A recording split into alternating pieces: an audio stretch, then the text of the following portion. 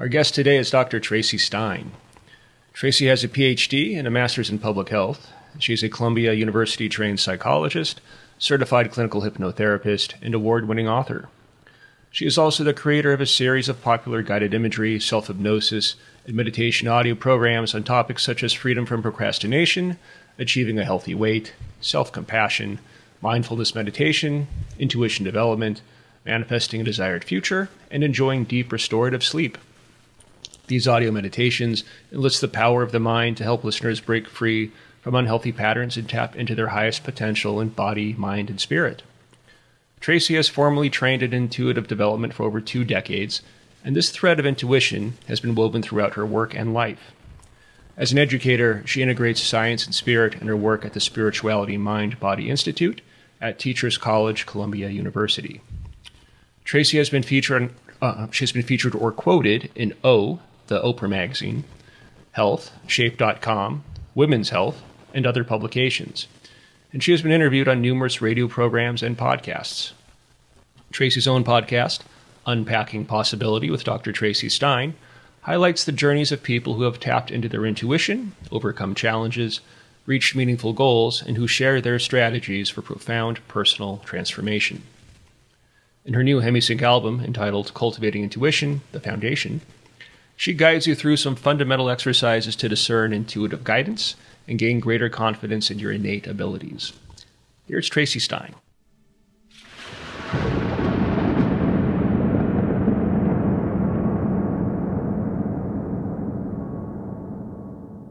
So Traci, we're here to talk about intuition today, right? So for you personally, you're naturally intuitive. How did you find out you were intuitive? Well, that's such a good question. I think everyone is naturally intuitive, but for me, I noticed from early on, I had experiences that were different from those of a lot of my friends and family members. So I absolutely saw spirits when I was younger, probably from the time I was 2 or 3. Not all the time. It actually scared me quite a bit. So I was glad when that lessened. But I would have precognitive dreams and see sparks of light around people sometimes when they were experiencing strong emotion. And over time, I studied energy work and trained in Reiki. And I noticed that when I had my hands in people's energy fields, or even if I was working on them at a distance, I would pick up information in a variety of ways. So, a whole range of experiences, but I eventually wound up seeking training to learn how to kind of have more control and both to kind of shut down, but also to tune in more specifically rather than waiting for things to just kind of happen. Mm-hmm. Very interesting. So I actually had kind of a similar experience growing up, and I thought it was normal. Until I got to school and figured out that the other kids weren't having those experiences. How was that for you? Like, did you find that it kind of shut down a little bit when that happened, or how did you manage that? So it's probably no wonder that I became a psychologist, because I definitely felt a little bit like the weird kid. I mean, I had friends, but my friends didn't experience these things. And, what was wonderful is as I got older, I did wind up meeting people who had had various intuitive experiences, and that really normalized them for me. And then I started reading work by a variety of people, both people who do research about intuitive phenomena, but also people who share their experiences. And I think one of the most wonderful things about that was realizing that the thing that I think most kids think about is, that magic, and what if the world were magic? And we have all these fairy tales and movies that reinforce that. Over time, society kind of, takes that away from us, or says, oh, that's not true. And as you start to develop your intuition, it really does feel like you are reacquainting yourself with that feeling that, oh, the world is kind of a magical and unlimited place. Mm-hmm. Cool. So to kind of put a finer point on this, I mean, there are different types of intuitive faculties, let's say, from clairsentience to clairaudience to clairvoyance. I mean, how would you kind of describe yourself?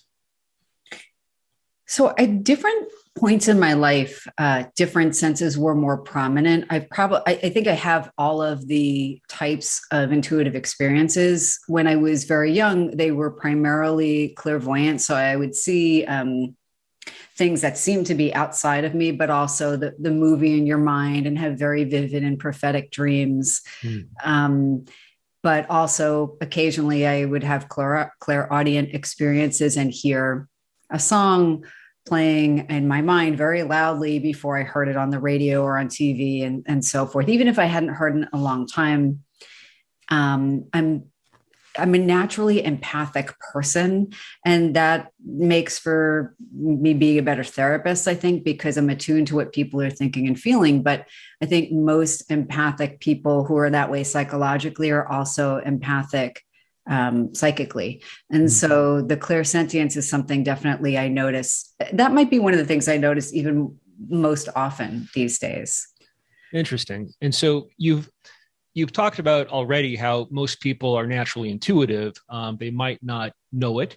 And so do you have any tips for folks that might want to kind of reawaken or expand on this capacity that they have and might not be fully cognizant of?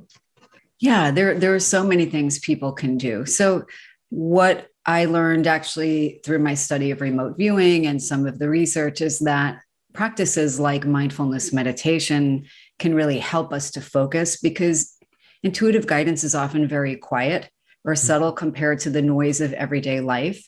So being able to notice it requires kind of a more subtle, a more sensitive awareness to subtle phenomena. Mm-hmm.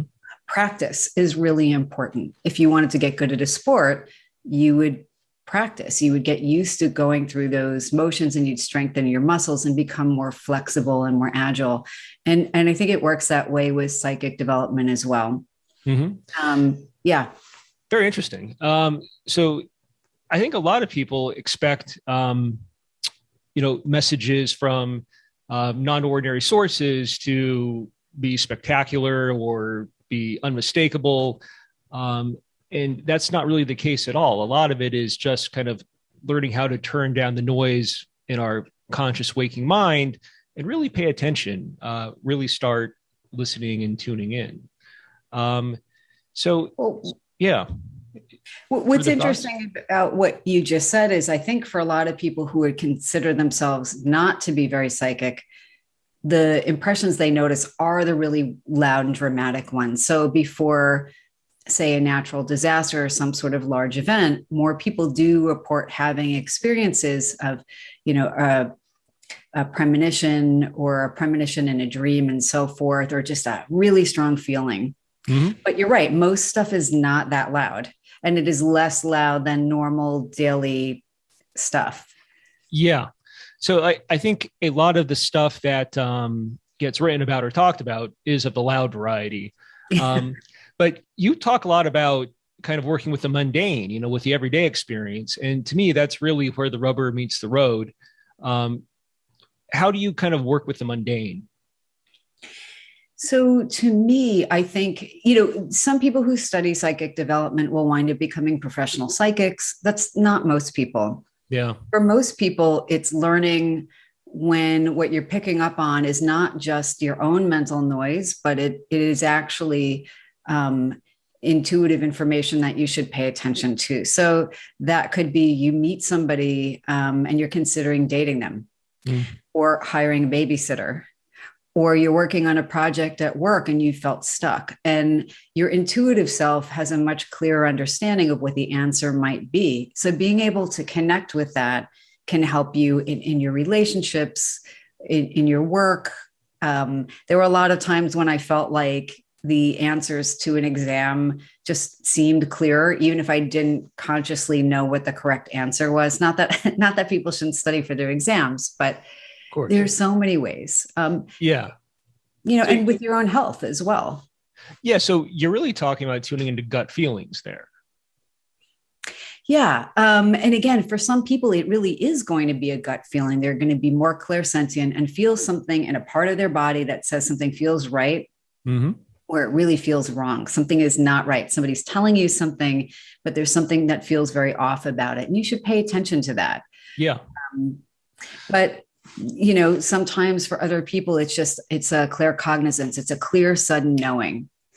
So let's talk a little bit more about using the body as an intuitive tool, because in this album that you've created with us, Cultivating Intuition, there are 4 exercises, and one of them is a chakra balancing exercise, or energy center balancing exercise, if you prefer.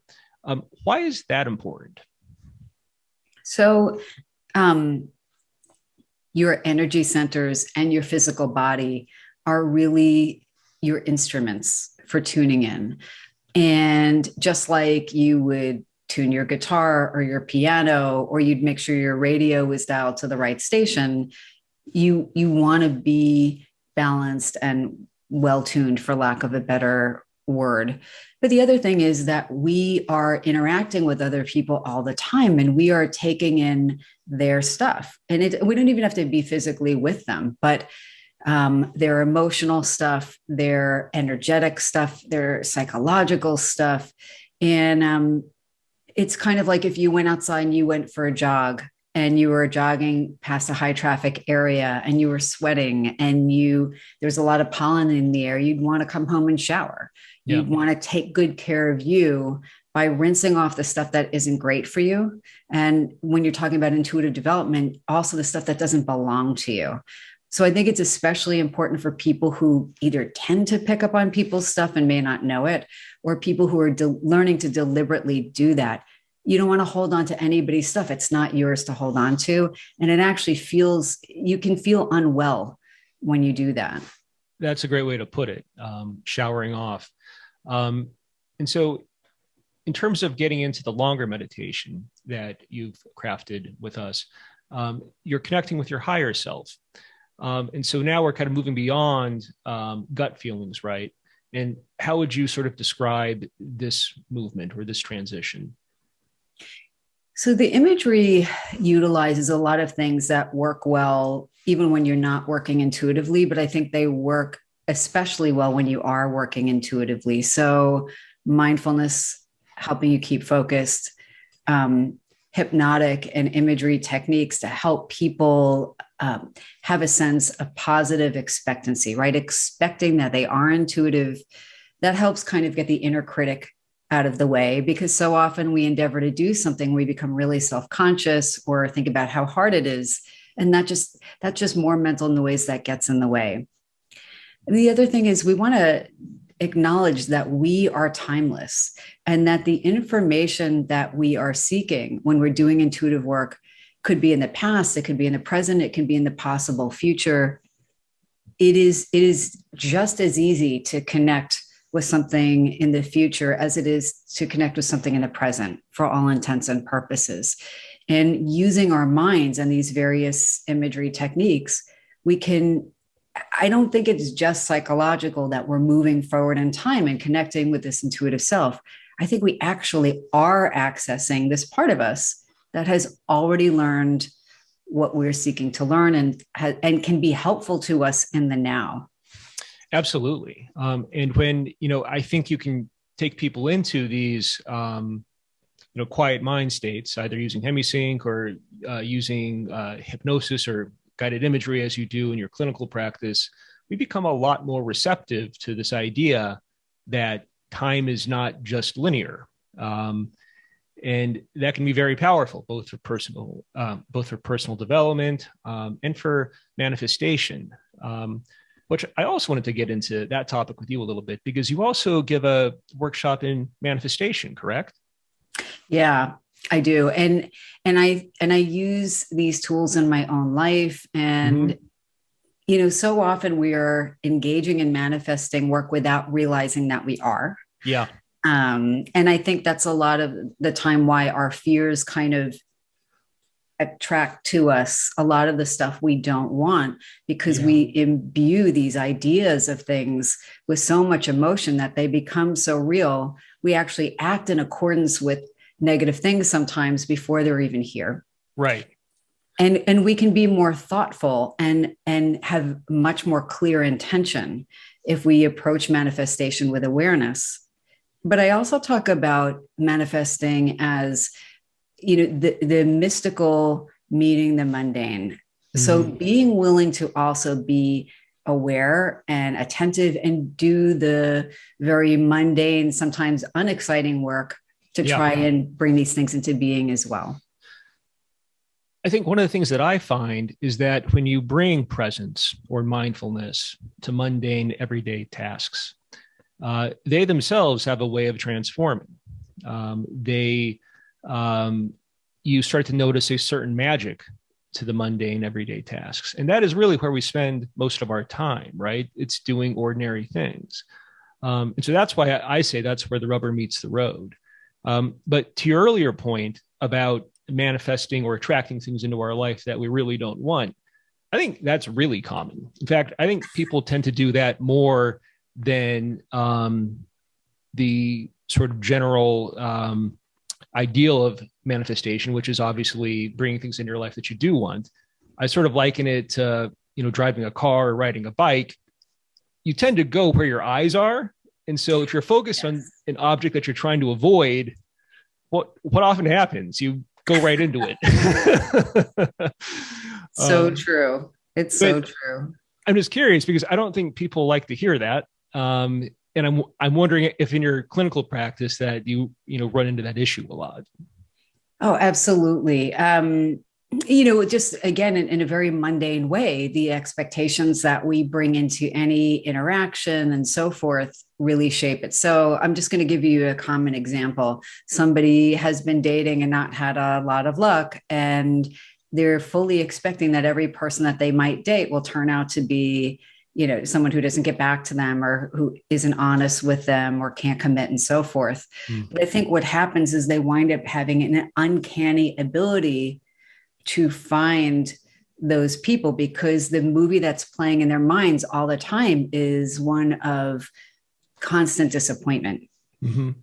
I as I mentioned, I've studied remote viewing and a lot of physicists tend to be interested in and do remote viewing, and which is a very systematic type of psychic work, a military, created psychic procedure. But the reason I'm mentioning that is I remember Marty Rosenblatt, who is a physicist, talking about these possible futures. And the way I've come to think about manifesting, both in my practice, I won't always talk about it in that way with people, but in a more energetic way, is that it's almost like you have a whole bunch of balloons attached to your hand by strings, and there are an infinite number of possibilities.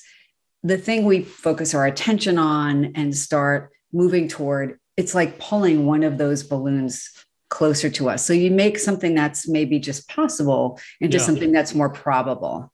Yes. And I think of manifesting kind of like that. So I'm curious, you mentioned RB work. Did you start doing that type of work with Marty Rosenblatt, or was it a different school or lineage? That's fascinating stuff for me too. So, I've been to the Applied Precognition conference, and that was a while ago, and I've done some of Marty's associative remote viewing things online, but I actually have studied more with Lori Williams and with Lynn Buchanan. Sure. Yeah, and they're both just amazing. They have very different ways of presenting and working with the material. Lynn is one of the original military remote viewers, and Lori was trained directly by him.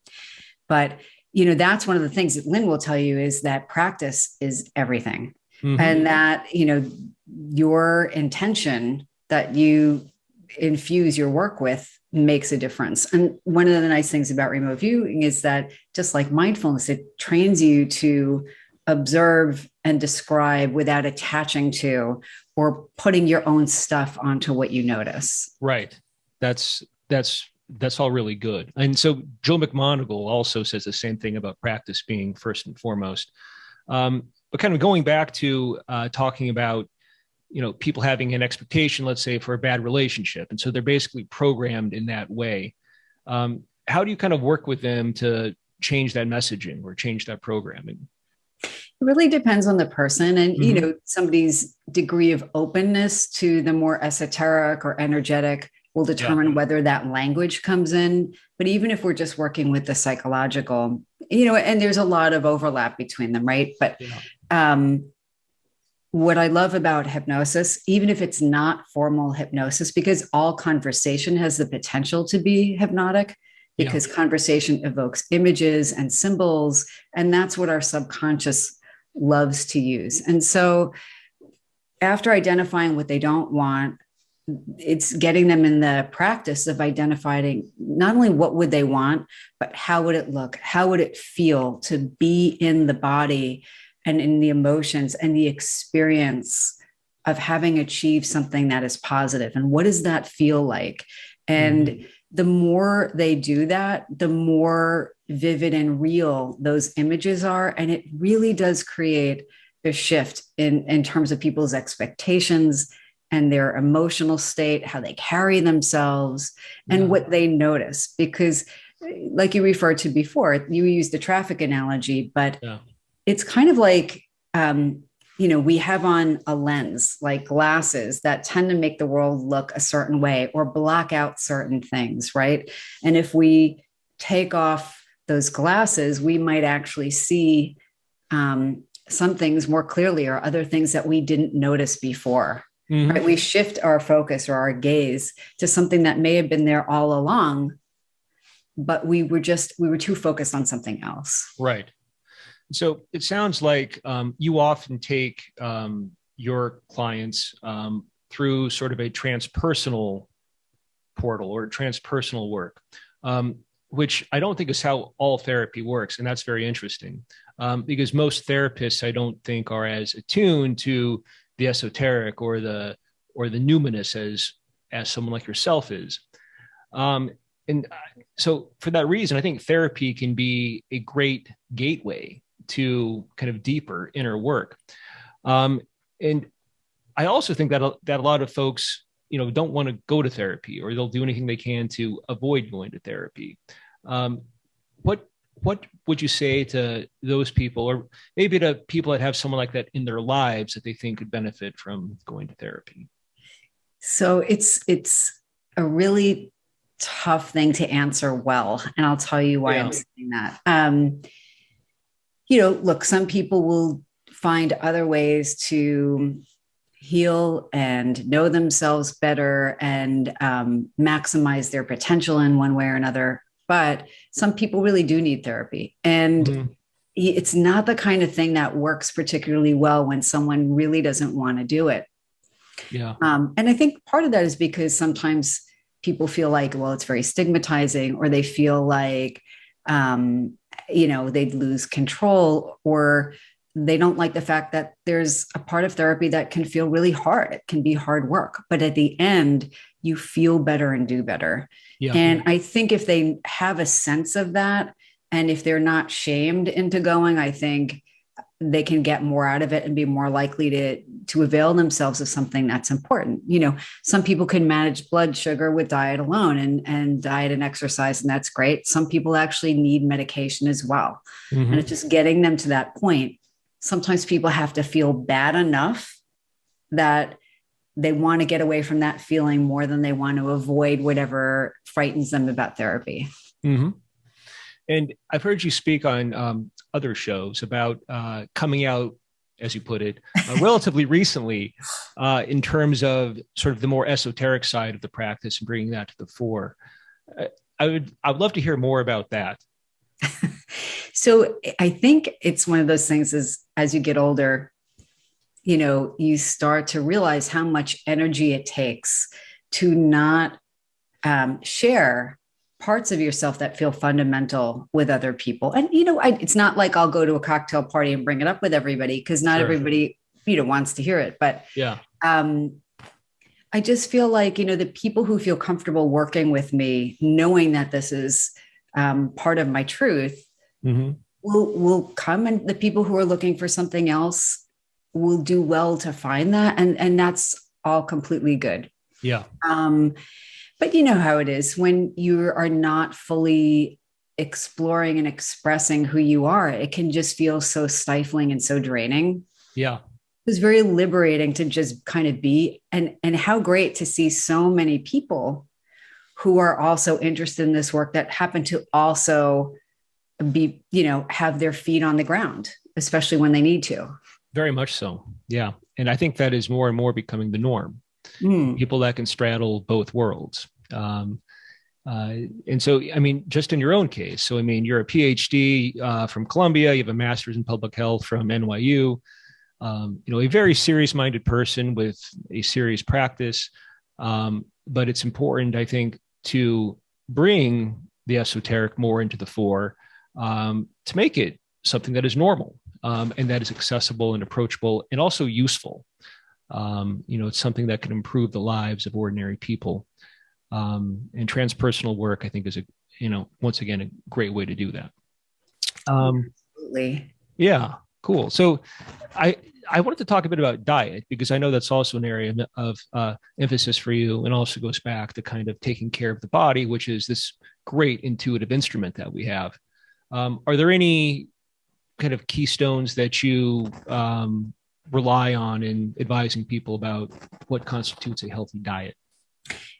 Yeah. So of course it does vary person to person. There are a lot of diets that become trendy. Yes. What's nice about your body is it will tell you if something feels like it's working or not. Some people feel great on a higher fat diet and other people feel unwell. You should pay attention to that. I think generally foods that are less processed, that help you to feel grounded enough, because we have to live on planet Earth. We have to do the mundane things too, and we should. We're in a body, we need to take good care of it.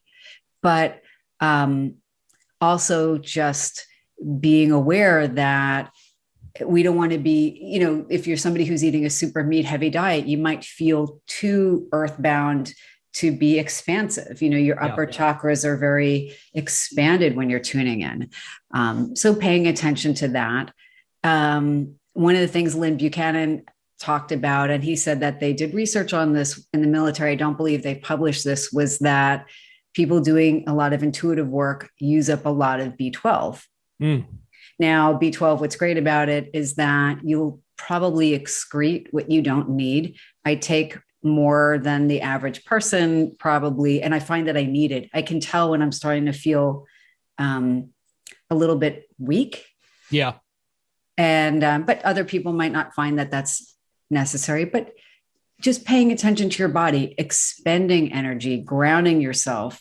I've seen people who stay too heady after they do intuitive work because they're not in their bodies enough.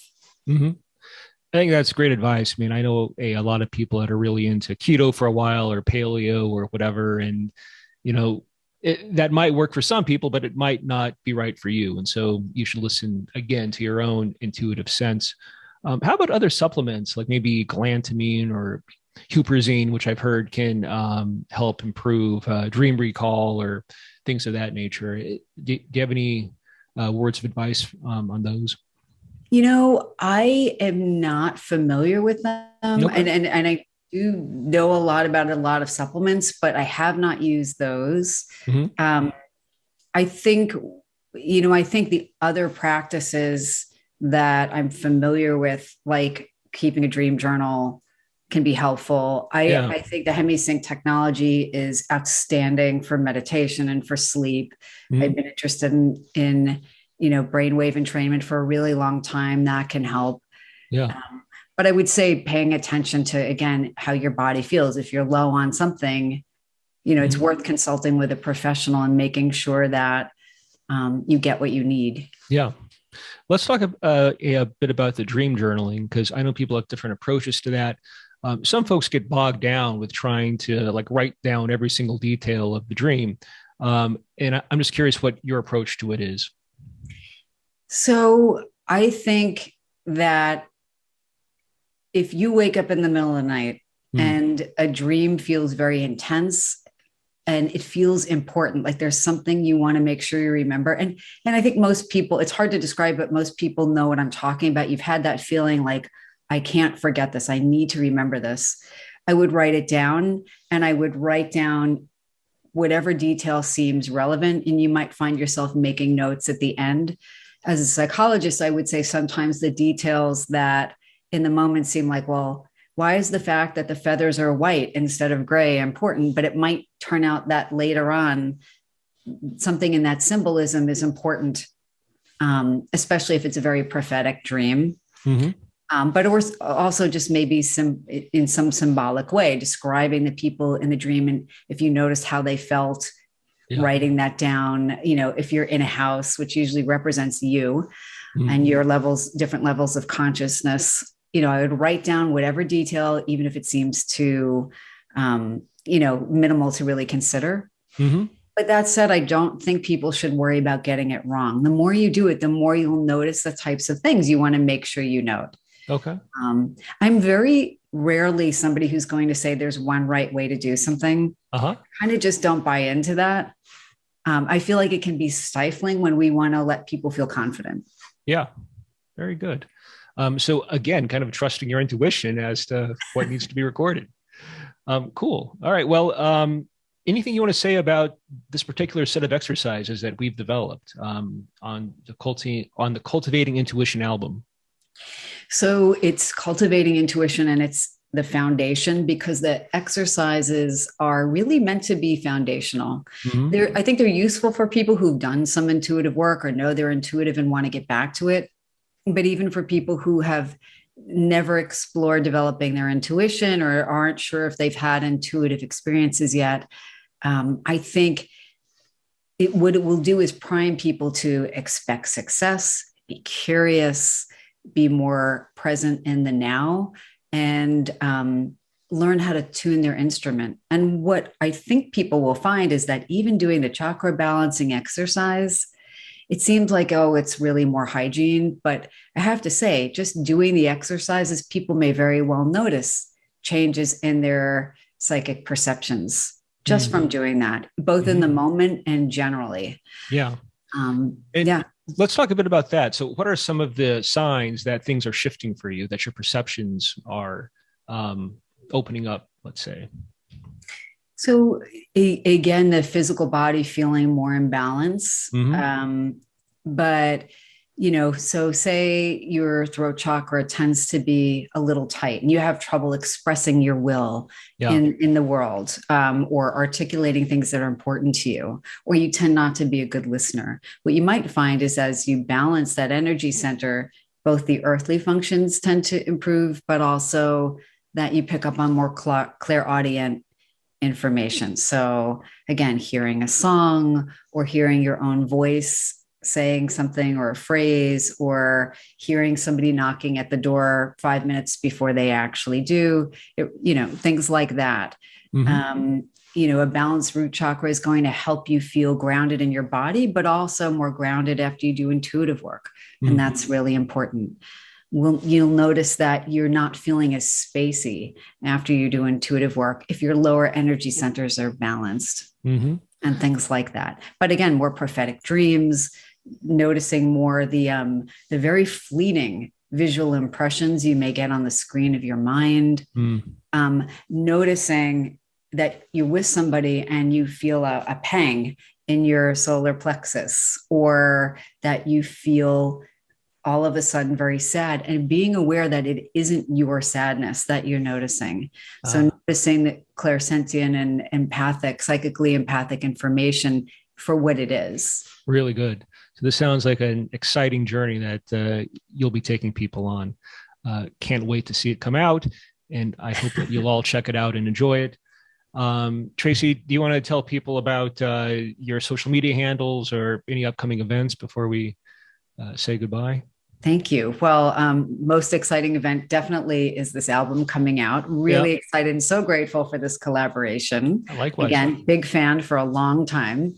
And on Instagram and Facebook, on Instagram, I'm at Dr. Traci Stein. So just DrTraciStein, Dr. T Stein on Facebook. And my website is drtracistien.com. And so I'll always post updates there as well.